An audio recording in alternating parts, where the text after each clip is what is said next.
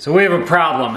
As y'all know, we like to travel. We usually bring this ice chest with us, but the handle on the back here busted on us. So I unscrewed it already and threw it away. But what was happening is the handle, I don't know if it was getting rusted out on the inside or if there was something catching, but I'd have to like force it up whenever I'm trying to take it out. You know, it's got the button on, you press the button up and it should just slide up so you can roll it around. Well, one day, I was trying to put it down, and I was trying to bring it up so I could roll it out, and whenever I yanked on it, because it's not working, I yanked it up real hard, and I literally broke the handle off of the top part of it, where the button is. I just pulled too hard, and the whole thing just snapped in half. So, we love this ice chest. By the way, this is an Igloo ice chest. I believe it says 60 quart, if I'm not mistaken. It's got a nice big cavity too. I don't know if I've ever showed y'all this before. As y'all know, we love to travel. We go on tons and tons of road trips, so a great way for us to bring some food with us and keep food with us is in a good ice chest like this. And so we got this one right here. We like it because it has the wheels and everything, because we load it up with food and it gets kind of heavy. But with Igloo, they always have replacement parts online, so I decided to get on there and I gotta see if this is the right one. I have no clue if I got the right thing. So let's open this bad boy up and see how this thing fits onto there if you need to fix your handle for your Igloo ice chest. So I think this cost, the handle, new handle costs like 15 bucks maybe, something like that. Maybe 10, I can't remember. Yeah, this is it right here. Oh, this feels a little bit more heavy duty. Feels a little different, huh?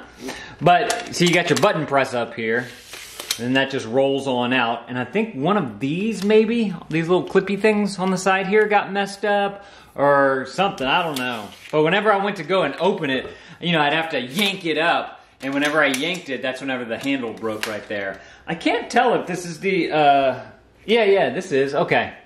It feels heavier than what I remember the other one being. Oh look, let me see if this has a price. Well, with shipping and tax, it was $27.09. A little expensive, honestly. I might have should have bought a different, just a brand new cooler. Also, there's no screws that I'm noticing. Let me get the box again real quick, just to make sure that I'm not. Yeah, there's no screws in there, so make sure you keep your screws. I put mine in this little cup right here so I wouldn't lose them. So let's go ahead and see if we can get this thing kind of reattached back up. It should be fairly easy because it's just 4 screws. You have 2 on the top right here. That sits on the top of the ice chest right here. And then there's 2 on the bottom right here. So whenever you're attaching this, let's see, make sure it lines up. Oh boy, this is...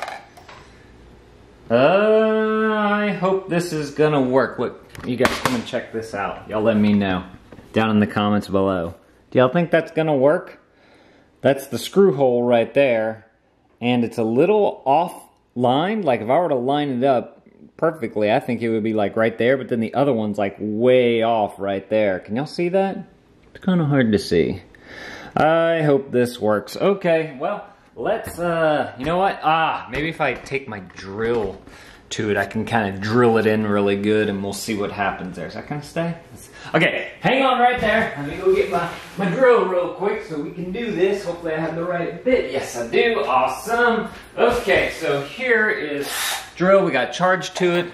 Let's see what we can do here. Hopefully this thing gets, is able to line up correctly so that we can get this thing on here. All right.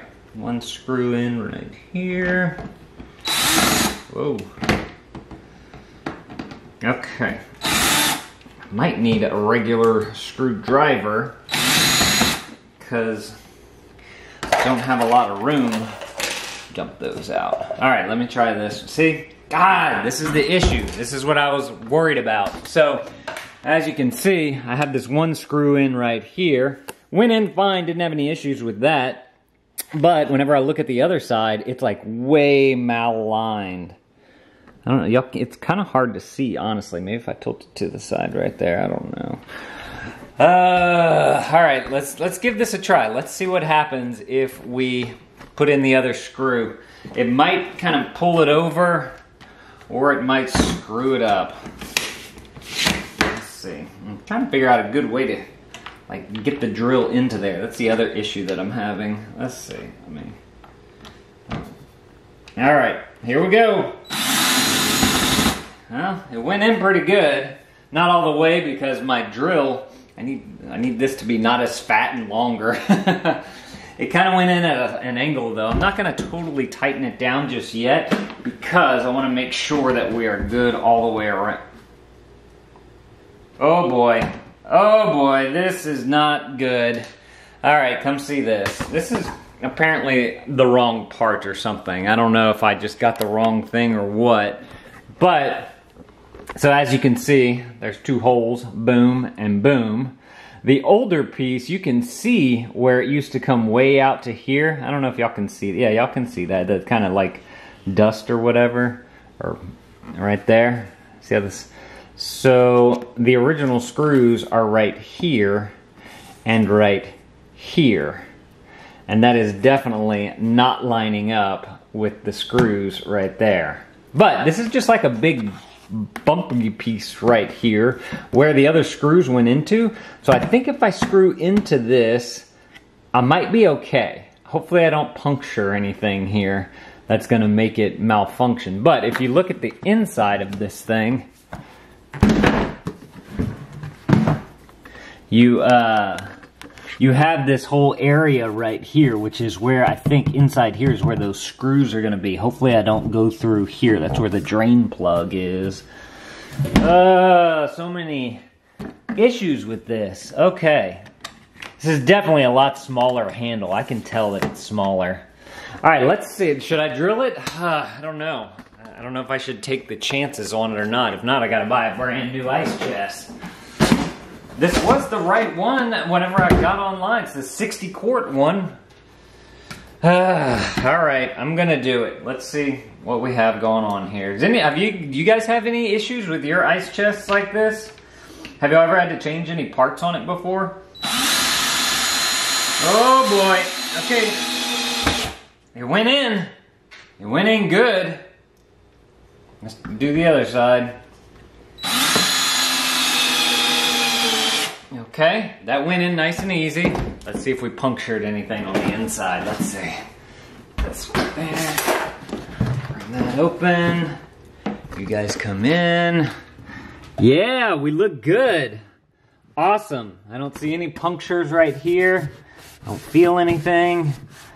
All right, I think we are good to go. Sorry about how dirty it is in there. It's just a showing that it gets used.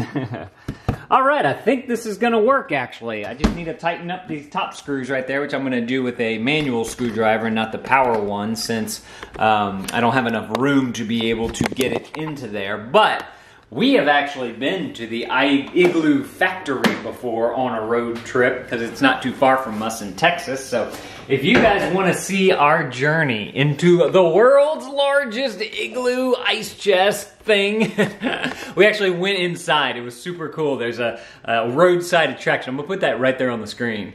You guys go and click that video. Y'all gotta go and watch that one. Thank y'all for watching, and Dad out.